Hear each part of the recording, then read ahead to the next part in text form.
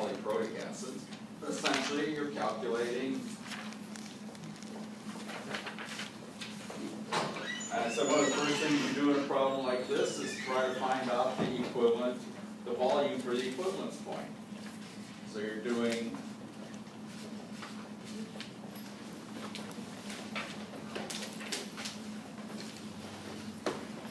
and I'll put a 1/1 because notice even in polyprotics, first equivalence point, the second equivalence point, this volume is equal to this volume. If you titrate each hydrogen, one hydrogen plus one hydroxide, or vice versa. So it's always important to know that because it tells you the type of calculation. So we're doing 40 times 0.15.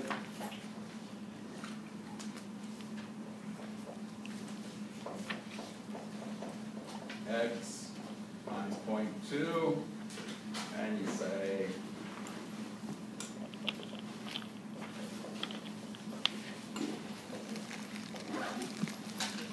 200 times about 30 milliliters. So there's the equivalence point. What problem do you do at the equivalence point? The hydrolysis problem we just talked about.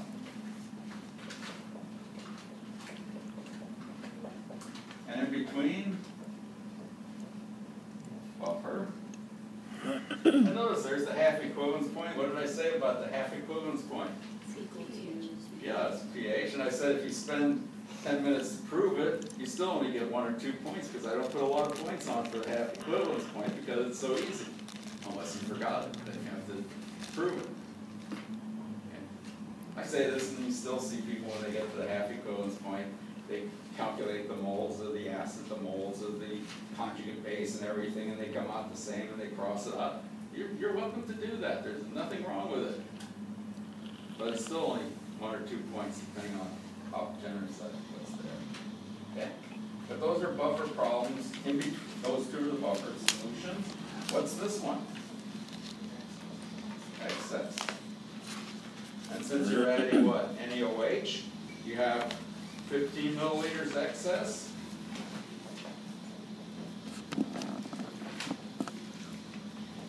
Concentration is 0.2 over the total volume, which is 45 plus 40. And once you know the OH, you can get the pH, the POH, and then the pH.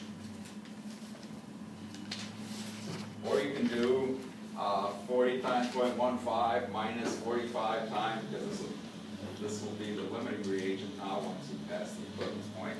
And you calculate the same excess millimoles of hydroxide. So it doesn't matter which way. Yes? What's the denominator again? Oh, 85. It's the amount in the Let's column see, plus right the here. original. Oh, I added wrong. I'm sorry, I'm past the equivalence point. This is how much you added, this is how much you had to start with. So it's some things. I usually put this in there, but I didn't put it in this quiz. And the book usually doesn't when it talks about that. But what's happening in here?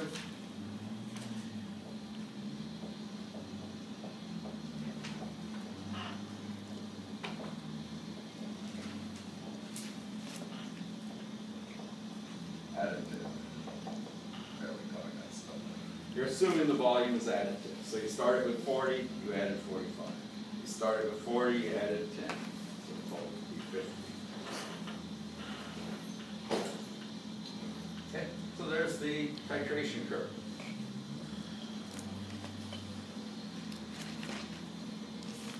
Now you saw my drawings and everything.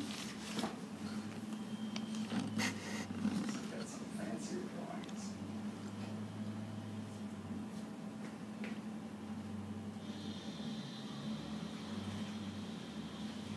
Okay, first of all, let me go to this.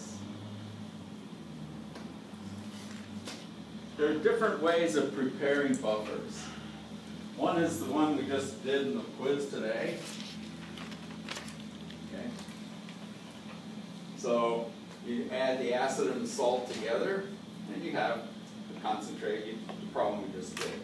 But you can do it by also taking a weak acid and adding a strong base, because as you add the strong base to the weak acid, you're making the salt. You have a mixture of the unreacted acid and the salt you produced. Or there's the weak base. In other words, on this side, he's just talking about basic buffers. Here he's talking about acidic buffers. And so if you take something like the last problem, where we had, I'll turn over here to the side where it belongs. And if you add some, this gives you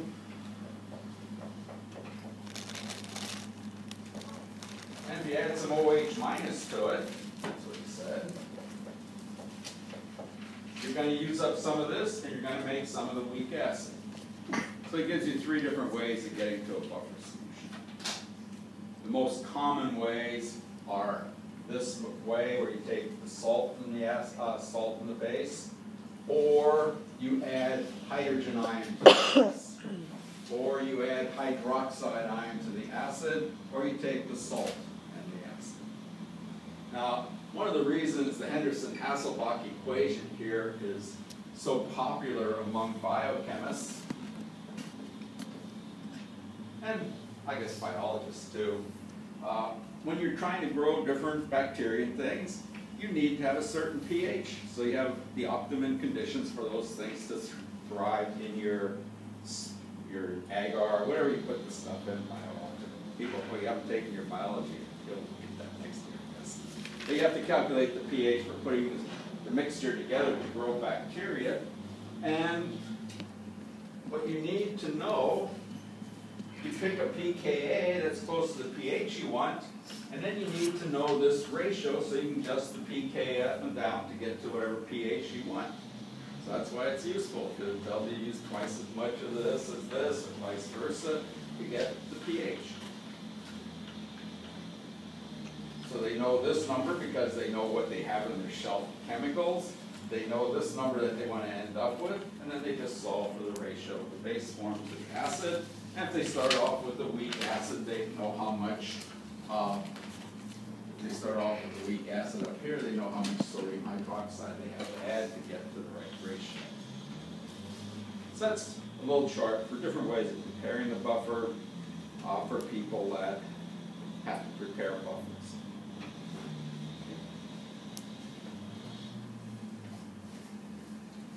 Calculating changes in the buffer solution. In other words, you calculate the pH of the buffer, then you add something. That's the calculation I did for you the last time. And the pH changes, and now you calculate the difference. Notice again, he does it with Henderson-Hasselbalch, where again, all you're doing is changing this ratio. That's what I tried to emphasize when I did those calculations, where I'd always pull out that ratio and then I put in the different numbers afterwards. So all you're doing is adjusting the acid conjugate base ratio. If you're talking about a base, it's the base conjugate acid ratio to get the pH changing slightly. Here are different indicators and their color changes at different ranges. We're not going to learn any of that, but what I want to get to the next slide. Equivalence point. Both acid and base have neither acid or base are present in excess. In other words, the equivalence point. The difference between that, and here he does the end point, the point at which the indicator changes color. If you choose the right indicator, you're in good shape. Here's titrant, you're adding titration curve, pH versus volume. There's what I wanted to get to. Here's milliliters of titrant down here. Here's the pH. Notice right here, equivalence 0.7, he must have been titrating what? Strong acid, strong base. That's the titration curve I started off with. But notice the different indicators are going to change at different places. If you happen to use alizarin yellow for that endpoint, it's going to change up here around pH 10. You're going to have this much volume as a titration error. That wasn't a particularly good one. Right in here is phenolphthalein. It's off from the pH 7, it changes between 8 and 10. But notice the curve is so sharp that there's only a small titration error.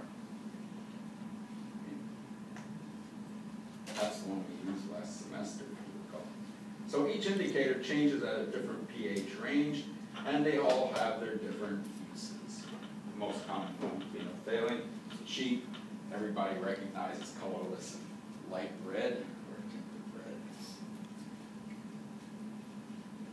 And there's the reverse. We started with what did he say? Strong base, you start with a high pH, you go down, and as you add the volume of the titrant, the pH goes down. I mentioned it would be the mirror image of that.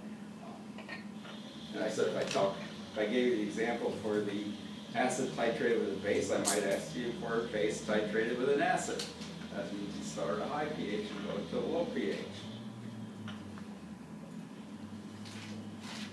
Then there's the weak acid, strong base. This part of the curve looks like the strong base part of the titration curve we saw before. It has a nice steep rise in here. But here, we start off at a somewhat higher pH. It has this funny little behavior in here. Then it slowly goes up. And notice it doesn't go as sharp as it did in the strong acid, strong base curve. And your choice of indicator is a little bit more critical. Methyl violet had a smaller, methyl red had a smaller titration error than before. Oh, what point is this right here? Must be the half equivalence point. pH is equal to pKa. If you look at the volume, it's about 12 and a half. The equivalence point right here, 25.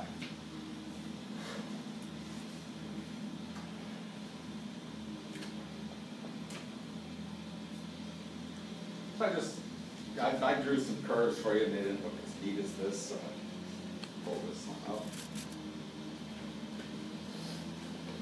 And there he wrote what I just wrote. Solution of weak acid, then we have buffer, hydrolysis, excess strong base. Okay. So those are the different points you have to worry about on a titration curve.